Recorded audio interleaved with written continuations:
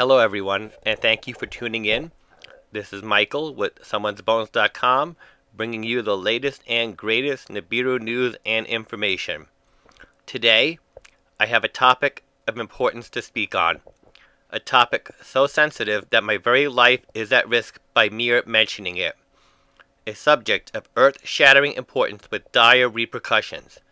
I am talking, of course, about my cat. Okay, the broadcast is not really all about my cat, a wonderful, big, 2-year-old boy. But so many of you have left so many nice comments about him, how could I not showcase him off here with a few photographs? On to a more serious note. I would like to talk today about what I call, or what I refer to as, the Nibiru Wars, which is a pinnacle event that actually started my foray into Nibiru research. And I'm just going to talk about it a little bit because I am writing a book titled The Nibiru Wars.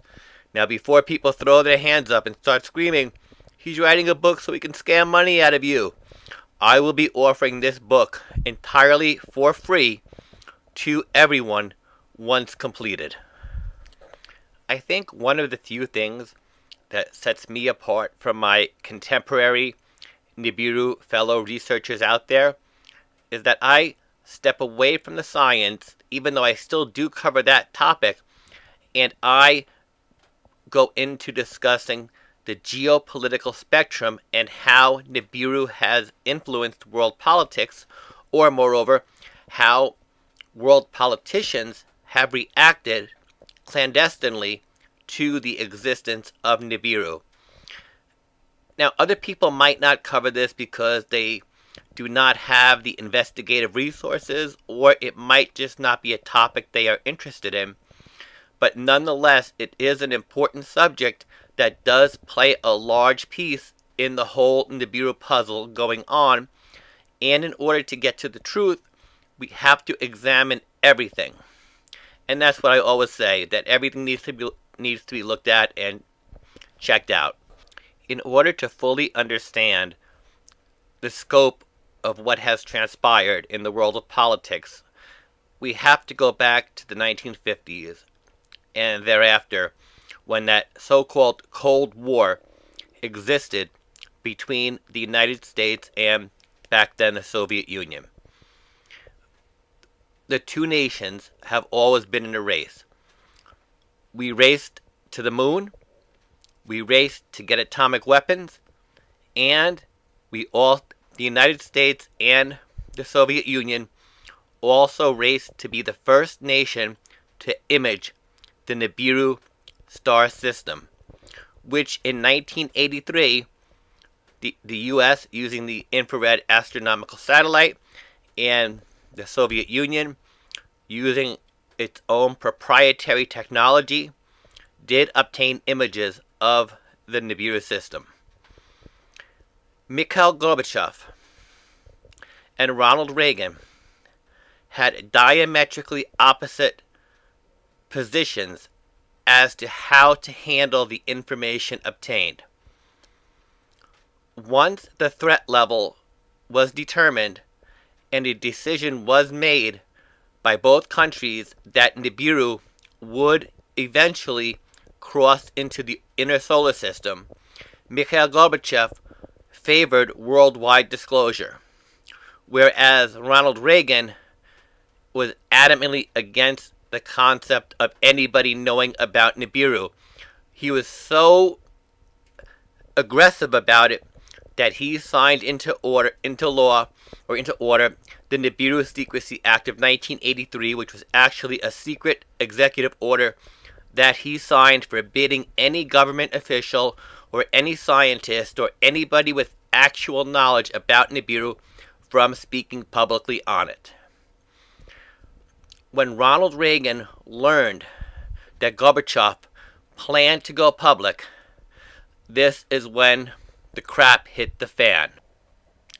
To boil it down into a few sentences without talking for hours on the topic, the bottom line is that our country, or my country, the United States, threatened nuclear Armageddon with Russia if Gorbachev went forward with publicly talking about Nibiru. Now, why did this happen? I do not have all the answers to the questions. There are a lot of unanswered questions out there. But the fact is that Ronald Reagan was essentially crazy about keeping this topic a secret. And Gorbachev, he was the more level-headed party.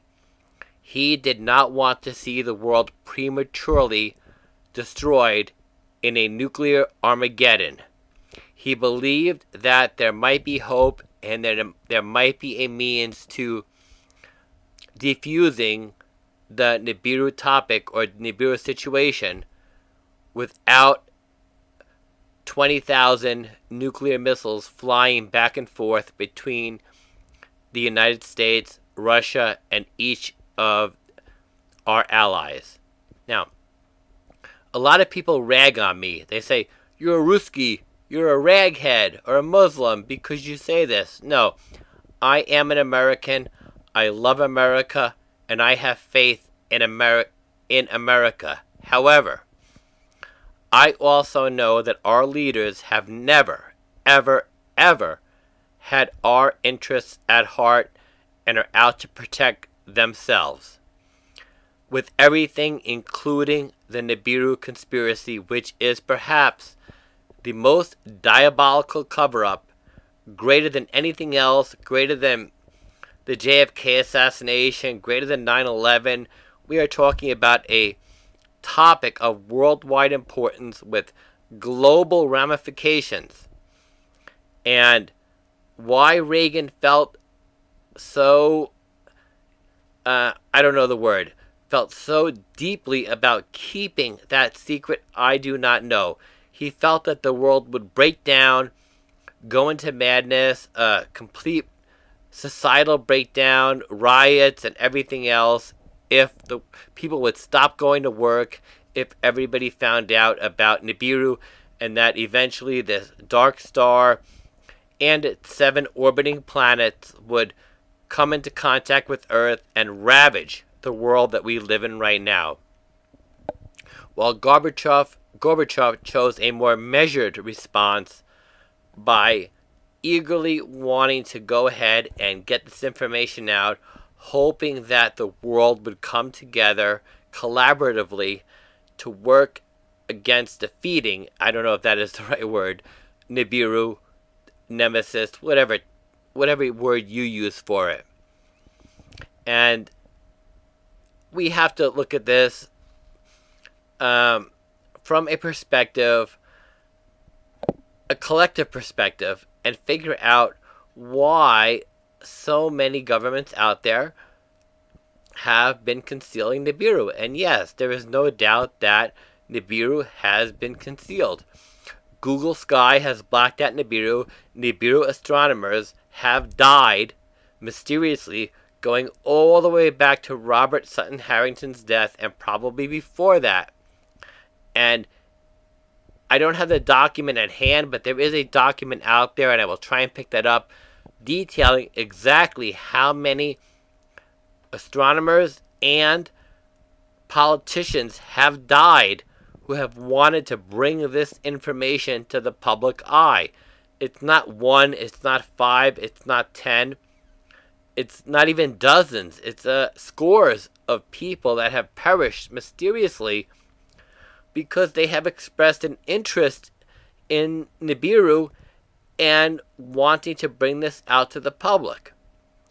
And for the United States, administration after administration has worked to keep this information secret. I'm talking about Bush, I'm talking about Clinton, I am talking about the other Bush, I am talking about Obama, who is possibly the most egregious offender in keeping the Nibiru controversy secret, because he actually was spotted burning what is commonly referred to as the Nibiru documents before he left office. And I will be talking about that more. I have mentioned it in a few articles before, but I will be going into more detail on that based on some newly discovered information about how this guy, and I hate to even call him a former president, screwed over our country by hurling files about Nibiru into the Oval Office fireplace just to prevent Donald Trump from getting his hands on them. And believe me when I tell you this, Trump is furious about Obama's actions and the fact that he found out that Obama burned a lot of the evidence supporting Nibiru's existence and Nibiru's location and a lot of the tracking information about Nibiru. One thing that cannot be disputed is that Trump is, like many of us, a truth seeker. We all know that before he ever entered the presidential race, he was very eager to prove that Obama was not a natural-born American citizen. He has also expressed deep concerns regarding the truth behind the 9/11 conspiracy. Therefore, it is not a stretch to postulate that Trump has an interest in bringing forth the Nibiru truth. And honestly, we believe, based on information provided by credible and reliable people, that Trump is very eager to get that information out. In fact, he almost had the words on his lips during his inauguration speech when he talked about unlocking the mysteries of space. Trump wants to talk about Nibiru. He wants to warn the world about Nibiru. But he has people opposing him both within his own party and, of course, external forces. Therefore, he is being cautious, and rightfully so. He has to make sure the time is right before he brings this out. Not to mention the fact that he has recently received, what is the word I'm looking for? I don't know. But the Vatican has essentially threatened him, and if you read our previous articles or listened to our videos, that Pope Francis has essentially told Trump that mentioning the word Nibiru or talking about Nibiru would be his downfall. And Trump is a very brazen man. He speaks what is on his mind. He does not care about political consequences, but his handlers do. And to some extent, he is heeding the advice of these people. Therefore, he is being cautious. In the end, the Nibiru Wars has to deal with the entire global conspiracy regarding Nibiru. I will never, ever argue against people that display pure science. They want to show pictures of Nibiru. They want to talk about where Nibiru is in the sky, what constellation. That is fine. But that is never my agenda, because I am not a scientist. I am not an astronomer. I am a reporter who deviated from mainstream media because I was interested in pursuing the truth. And Nibiru is the ultimate truth. In closing, I would like to say this. I have a lot of critics. I have a lot of detractors out there. And that is fine. I only argue with the people who are relentlessly insulting toward other people, not just myself. I am not going to deny that I try to add some humor into my pieces because, let's face it, Nibiru is a serious topic. It deserves serious consideration. And if my life is going to end because a rogue solar system is going to plunge into our inner solar system, which cannot be good, and cause catastrophic events on our planet. I want to be lighthearted about it. If I'm going to die, I want to go out laughing. I don't want to go out with a sad face. And I hope everybody else feels the same. So to the people out there who say that I blame everything on Nibiru, I do not blame everything on Nibiru. For example, I do not blame my last divorce on Nibiru. I blame that on my wife. Have a great day, everybody. This is Michael from Nibiru News from someonesbones.com signing out. Keep it real, stay calm, and have a great week. Thank you for listening, and thank you for subbing. Bye-bye.